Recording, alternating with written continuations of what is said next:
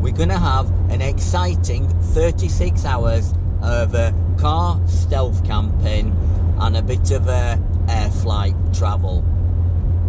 At the moment, I'm on the A55 heading towards Manchester Airport from Sheffield. I left Sheffield just over an hour ago. The plan is, further up this road here, we're going to pull off and find a quiet spot to stealth camp tonight. I already know of a spot that I've already wrecked, so hopefully that should be okay. So we're going to stealth camp there tonight. Hopefully, if I go to bed early, go to sleep, I should get a good 6 or 7 hours sleep in, and then we're up early at 3:30 in the morning, drive to Terminal 1 Manchester Airport, and we've got a 6:30 flight to Barcelona. So hopefully that'll give us all day in Barcelona, and then it's back tomorrow night. It's a late flight back. I don't think we land till about 11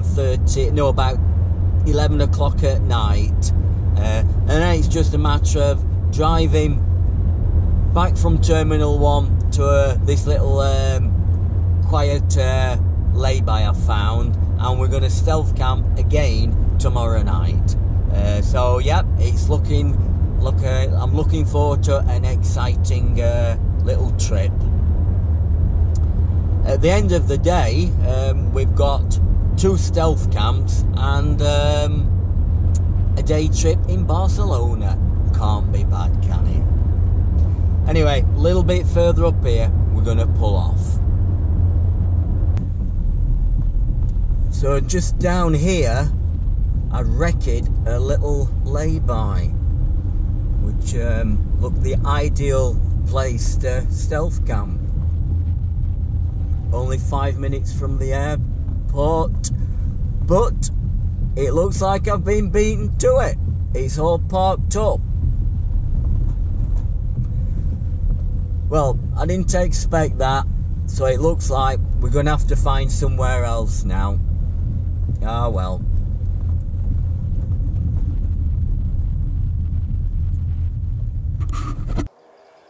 Well, I'm pleased to say I've got parked up for the night. I circled round this area a couple of times in here. Luckily, somebody went and I managed to get my car slotted in at the front.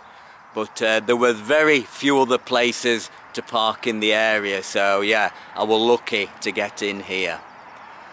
But the car is in full stealth mode now. I've got all my window screens on, and it's all ready to get in really. I'll try and give you a quick look at it from the outside. So that's my little Peugeot 208, just parked up in a lay-by. Who would know anybody was actually in there? All hidden away in the back of my car. It's, what is it? Oh, it's about 6:20, so it's just gone dark outside. Before I left Sheffield, I had a really big meal around, probably around 3 o'clock. So I won't be doing any cooking. It's a bit too much hassle, that, especially on a big trip like this. But we'll make probably a couple of hot drinks, so I'll be using my induction hob, and I'll show you that in a little bit. I do feel safe and secure in here. I can... So that's all my doors locked. I don't have an alarm in here. I know a few people have said what to do with the alarm. I don't have one, I suppose. It's only a basic car. But that's locked all the doors. I have opened the window, pulled the handle. You can't open anything. And the only giveaway is when you click that fob, it blinks the indicators. So if you are properly stealth camping in somewhere you shouldn't be, it's a bit of a giveaway. But I don't know any way of cancelling that. I think there's a method, but it's very complicated. So I just accept the indicators will blink when I lock the car. I've cracked open all 4 windows slightly, probably about 20 mil, 25 mil, something like that. So that should give some ventilation, avoid misting up the windows. But we'll have to see how it goes. If you drive past the car and the windows are all misted up, you know somebody's in there. So it is a giveaway. It works a bit, but not fully. So if anybody's got any tips on reducing condensation, I will be grateful of that. I did try a bit of a fan. It did clear them a bit, but you have to keep running the fan, so it wasn't that practical. But sometimes the weather conditions, if you get a lot of dew on the windows anyway on the outside, it don't really matter because you can't notice it. But I'll give you a quick look round before I do anything else. That's looking towards the rear of the car. And you see the far left-hand corner. That's sort of where you could see my kitchen area. There's my kettle, various pots, storage box with water and breakfast and stuff. And at the side of that I've managed to squash in or to store the induction hob on my tray, so that gives me a good storage area. I'm just looking down on what will be, it can be seating area or it can be my cooking area where I can set my induction hob up. We'll have a look the other way now. And looking the other way, that's the passenger seat pushed back, and that's basically where my pillow and my head will go when I sleep. Central post, and then quite a bit of storage area in that little cabinet where you keep all your little bits like glasses, keys, phone, etc. So not a big space, but it's adequate, and I've got everything in I need. Now a lot of people have asked me, is there enough room to sleep in here? Well, yes, there is. I'm 5'9" tall. With this passenger seat pushed right forward, it gives you about an extra foot, and it's a sort of support for your pillow. So yeah, I have got enough room. I can alright, if I lay slightly diagonal, I can lay flat out. Not that you always sleep like that, but there is enough room, and I've got to admit I've had some of the most comfortable and longest night's sleep ever. Perhaps not the most comfortable, but some fantastic 6 or 7 hours sleep, and I don't normally do that at home. So yeah, there is enough room and it is very comfortable. And I know some of you will ask yourself, why don't you sleep at the airport itself in the car park? Why sleep remote? Well, let's say me and my wife probably use Manchester Airport at least 6 or more times a year. To sleep in the car park at the airport is not allowed. There's a lot of security and police, and if the fact I putted this on YouTube, I would be advertising to the authorities what I was doing by sleeping in the airport car parks. And if I was to get banned from Manchester Airport car parks, it would not go down very well at home, and I would be in an awful lot of trouble. So that's basically why I don't sleep at the airport car parks. I'm sleeping remote, so I'm not doing anything wrong as far as Manchester Airport are concerned. Now, something else I get asked a lot is, why do these one-day trips to Europe? Well, most of my family and most of my friends can't understand why I do these one-day trips. But basically, I love the travel. So the main reason is for the travel. It's also for the fun and the adventure of going to different places. It's something I've always loved doing. It's like being young again. Not a care in the world and no responsibility. I'm not responsible for anybody but myself. If it goes wrong and I miss the plane, so what? I'll sort it out. I'll get home eventually. But it's not a care in the world side of it, and I just love the adventure side of it. It's not something only young people do. Anybody could do it, and I just love it. You've got to think. You've got to stay young in your thoughts. If you think old, your body will soon follow that. So you've always got to think young. Got to think young all the time and carry on as if you were 19 in your head. I think a lot of getting old is in your head. So if you can think young, you'll hopefully stay young. I think I'm going to get the induction hob out and we'll make a hot drink. I'm going to try and get to sleep as early as possible. Try and get a bit of a decent sleep, as we have got to get up at 3:30 in the morning. So we'll get the induction hob set up and I think I'll have a drink of hot chocolate. Right, I'll have to unplug my electric blanket to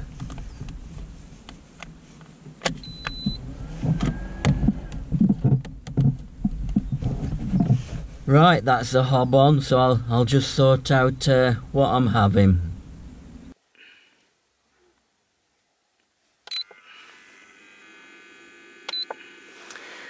Not as easy to set up as gas, but I feel it is a lot safer when you're enclosed in a car. A lot cleaner, a lot safer, and it was fun setting the electrical system up to run it.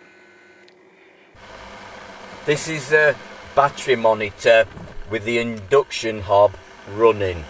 As you can see, it's not a constant load. It drops down to around 200 watts and then gradually climbs back up to 1500 watts and then cycles up and down during the warming process.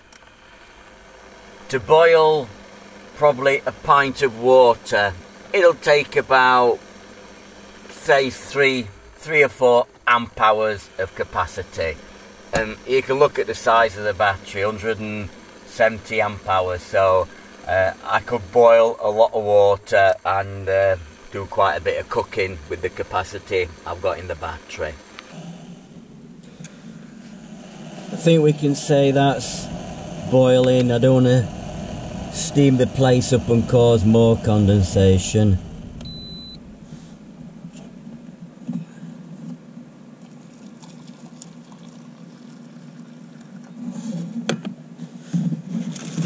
Drop of milk.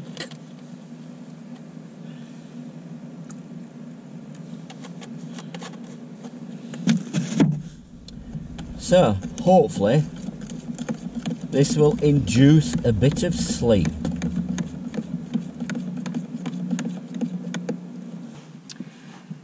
Another thing I wanted to talk about was car camping and drinking. While you've got these ignition keys with you, you are liable for drink driving if you're in a car and you've had too much to drink. And for me, part of the fun of these trips is having a drink. It's wandering around, calling in bars and having various drinks. But I realise with the car camping, I can't do that. But I'd be interested to hear your thoughts on it, because does that mean all these people with camper vans, they don't drink? You see them parked up all over. So you take it that none of the people drink, or if you've got a caravan, do you not drink? Do you all come under the same law? So I'd be interested to hear your thoughts on it, and if you have any ideas of getting round it. I don't think there is. I've heard people say I hand the keys to somebody else, I lock them away in a box. I don't think it would stand up with the police. But I accept while I'm car camping, I can't drink. Well, I wouldn't say I can't drink. My plan is for tomorrow, I'll be in Manchester Airport probably 4:30 in the morning. So I reckon I can have a drink between 4:30 and probably just after lunchtime. I ain't going to be drinking much, I'm travelling. And then I've got probably a good 10 hours before I have to drive the car. So it's well over the time for being sober again. It's like having a drink at tea time and getting up next morning to drive. So obviously you've got to abide by the law. The consequences of drink driving are so severe in every way you look at it. But I'll be glad to hear your thoughts on that. I'm sticking to cocoa tonight anyway, because I will be driving soon or in the early hours of the morning. So when I've drunk that, I'm going to sort of settle down. I've got my mobile phone and a clamp I have here so I can look at TV. I don't feel tired, so it will be difficult to get to sleep, but I'm hoping I'll wind down a little bit and go to sleep. These trips, you have got a bit of adrenaline going. They're all very exciting and that, so it is difficult to calm down. But hopefully I'll get some sleep and feel a bit more refreshed. Only got 10 minutes to drive to the airport. So I'll bid you good night, and I'll see you at 3:30 in the morning.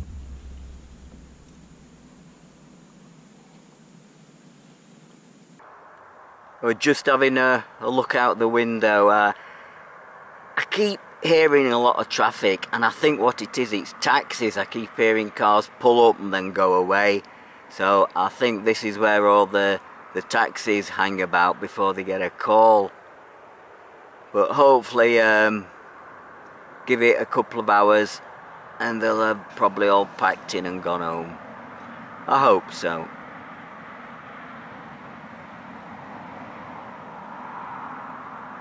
Good morning there.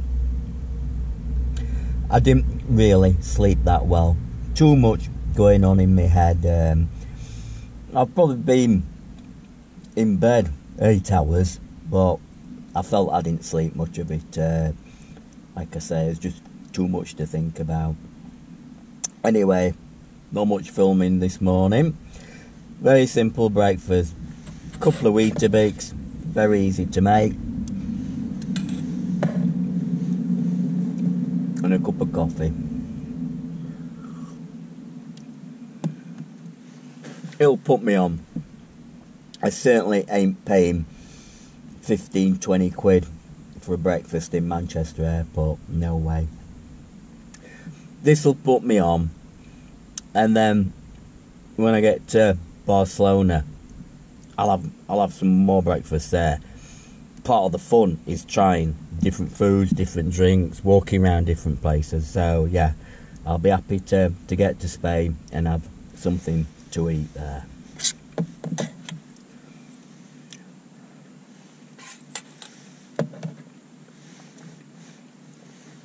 Plenty warm enough. I only had my electric blanket on lowest setting. I think it's been about 0 degrees out there. I was plenty warm enough in here. Check battery monitor. I've used probably about 15 amp hours. So only about 10% of my battery capacity. Alright, I've only made a couple of drinks. Run my electric blanket all night. Lighting ain't going to use much. So, not use much at all.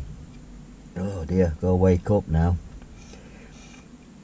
Anyway, I'll get myself sorted and then we'll make our way to Terminal 1, Manchester Airport, and get the car parked up. So, I'll see you on the road.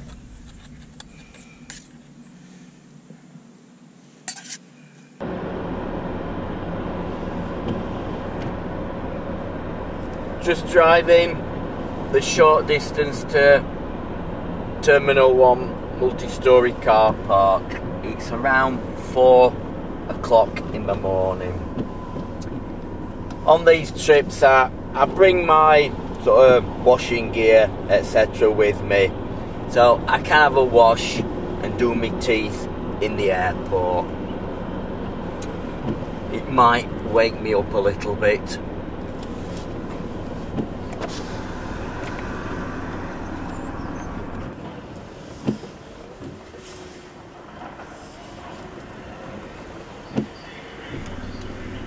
Always a relief when the barrier opens up and you know the number plate recognition has worked okay.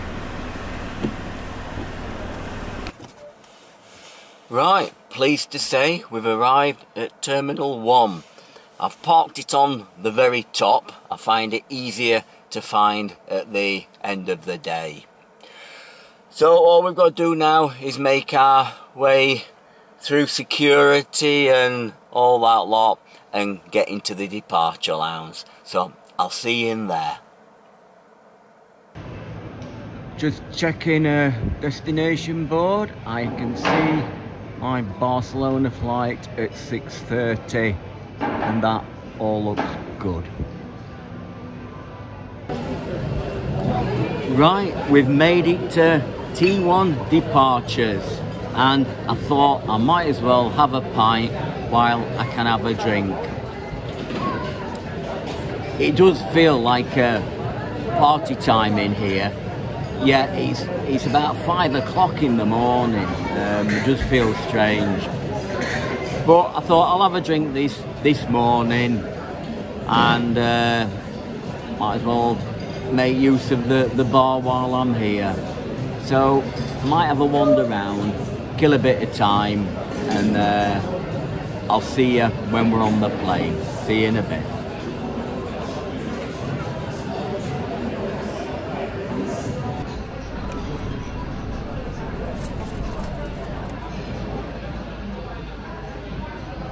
It must have been cold last night. Looking at that, the de-icing the wings of the aircraft. That even might be our plane.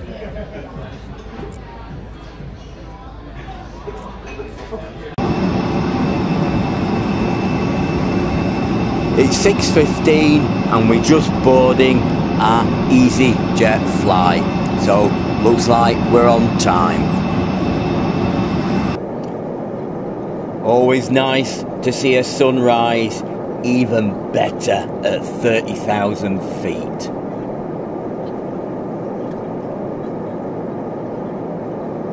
Just beautiful, isn't it?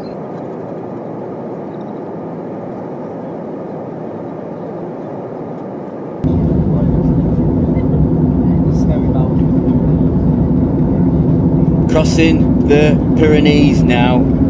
They look beautiful, all covered in snow.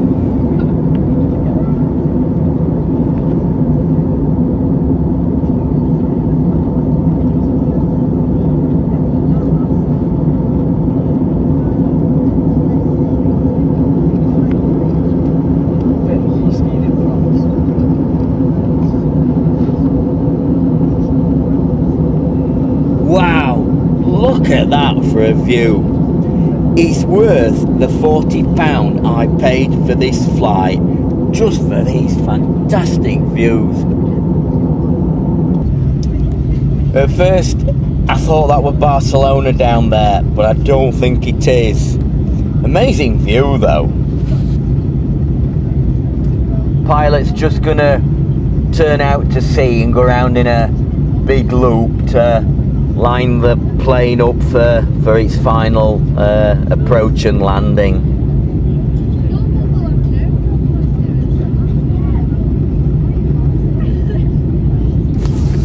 You can just make out the snow-capped Pyrenees in the distance. Just amazing views. Right, finally made it to Barcelona airport. I think it's called El Prat of all names. Anyway, I'm going to make my way into central Barcelona now. There's a bus behind me, Aero bus. I'm going to catch that, and that should take me straight into the city centre. So I'll see you in there. See you in a little bit. I've just got off the bus from the airport in central Barcelona. I think it's at Plaça España. That's behind me. You can probably see those two towers. Now, what it is, normally on these trips, I would probably walk all day. But I have, about 4 weeks ago, I hurt my Achilles tendon, and it's a bit painful if I walk a long way. So on this one, I'm going to get a tour bus. I've booked on that, and that'll take me around most of Barcelona, or the part of it I want to see, and I can get off when I want. So I'll have a little look around here, and then I think we'll look for this tour bus and see where we end up. It's certainly beautiful weather, bright blue sky and sun. Not that warm, only about 10 degrees. But I reckon in another hour or so I will have shed this jacket. So I'll see you in a little bit.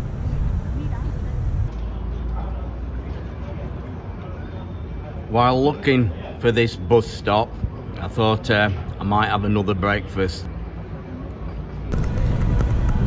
Right, just got off the tour bus down by the harbour, the port. You probably see behind me what is Christopher Columbus monument. That is actually the start of a street known as Ramblas. From what I've read, it's the most pickpocketed and con artist street in the world. So I think we'll have a walk up and see what we can see.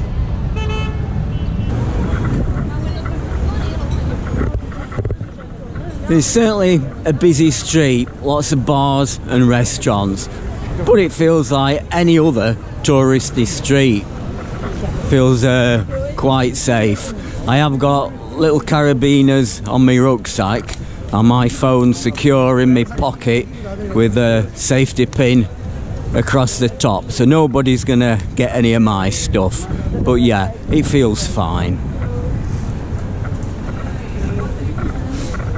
I hate to think what it would be like in summer.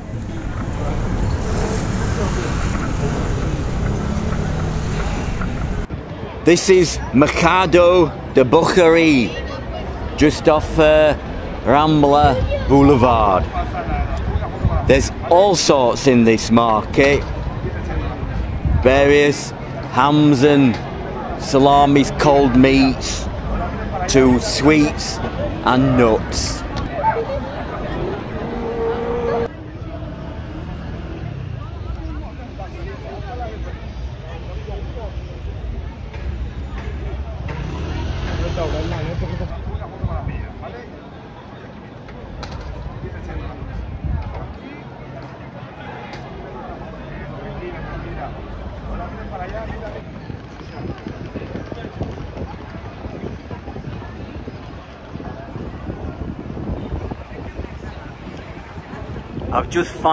I've just found the Erotic Museum of Barcelona.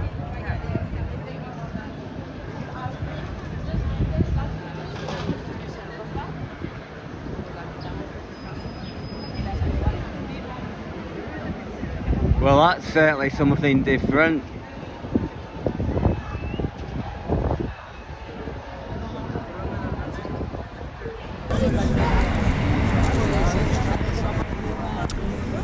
I'm at the end of Rambla Boulevard at Plaza Catalina.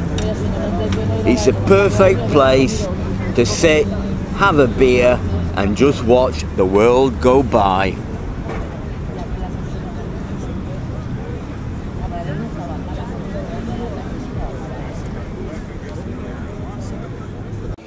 Time for my main meal of the day. Patatas bravas to start, steak and roast veg, and creme Catalina to finish. Just lovely. that should keep me going for the rest of this trip.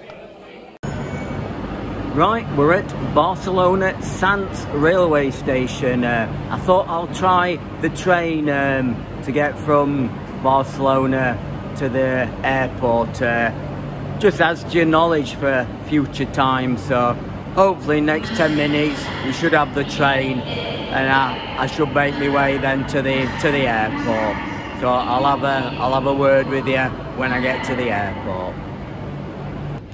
Hi there. Back at Barcelona airport, where we started earlier this morning. I've got to admit I am feeling a little weary. Now, I was supposed to be catching the tour buses and not do much walking. Didn't quite work out. I can't help but walk around the little streets. I've ended up doing 25,000 steps. So that ain't gonna do my Achilles tendon much good at all, and I dare say I'll feel it in the next couple of days. But you've sometimes just got to push yourself that little bit further and get done what you wanted. I wasn't going to do any less or anything like that just because my ankle was hurting. I'm sure it will be all right and that. But yeah, definitely feeling a bit weary. I won't be doing much more filming tonight.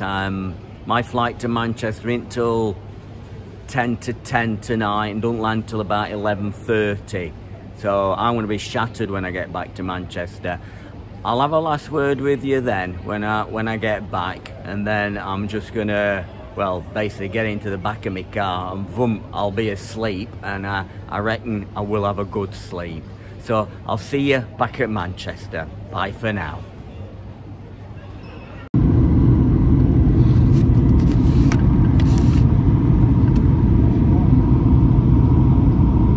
Just approaching Manchester Airport, where we set off early this morning, about 18 hours ago.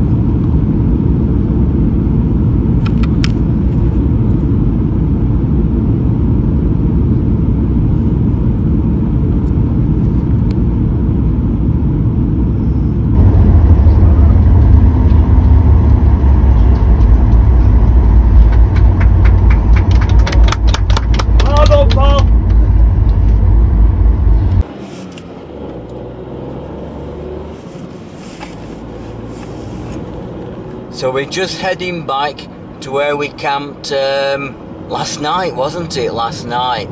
We'll try the same place again. Hopefully I'll get in. Try and remember where it was.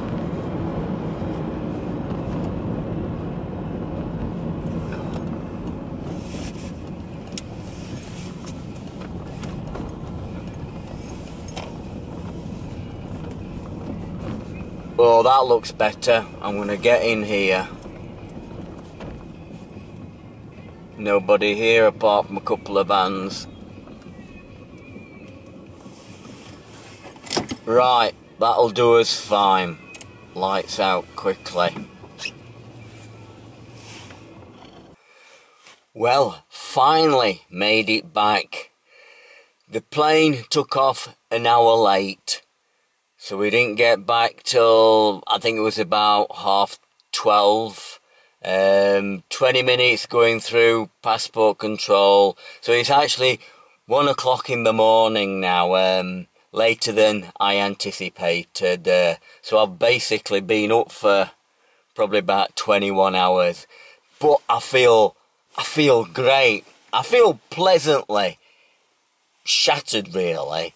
But it's a good feeling. I feel on top of the world. What an adventure we've had, like. They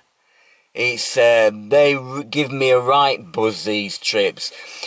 You can cram so much into one day. It's quite unbelievable. I mean, you could have been sat at home, bit of shopping, doing nothing. Or you could have been stealth camping and flying all over to Spain and wandering all around a new city. I know which I'd want to do. So, yeah, this has put me on a right high. It'll keep me like this for several days or until I plan the next adventure. And I'll get more fun out of it. I've got the editing to do and get it all ready to put on YouTube. So yeah, fantastic. What a fantastic day. I just loved it and that. And I haven't actually drunk much. I was bothered because I'd got the car. But I reckon I've only had 4 drinks. I think you're walking, you're on the move, you're wanting to see lots, and I just, I knew I couldn't drink much, so I didn't. So yeah, it would have been better if I could have had a little bit more to drink. That makes me feel even better then. But no, a fantastic trip. And I'm actually going to end the video now, because all I'm going to do is climb into the bike and basically collapse and fall asleep. I ain't doing any filming tonight, and I probably won't feel like doing much in the morning. I don't even know what time I might wake up. So yeah, we've had a good trip. I think there'll be enough footage here to give quite a long video. I don't really want any more. So yeah, we'll call it a day. But what a fantastic day it was. So if let me have a think. Yes, that's it for the next video. Keeping on the theme of these one-day trips, what I thought I might do for the next video, which I get asked a lot about this, is why do I go on these trips? So it's going to be European trips. Why? What I take. We do a kit list for wild camping. Why not do a kit list for these trips? So yeah, why do I do it, what do I take, and where to go? I'll come up with some examples of where you can go on a one-day trip. So all it leaves for me to say is thanks for watching, and I'll see you in a few weeks time, and we might go in the pub shed to do this one, and I can tell you all I know about one-day European trips. So, thanks for watching. See you soon. Bye then.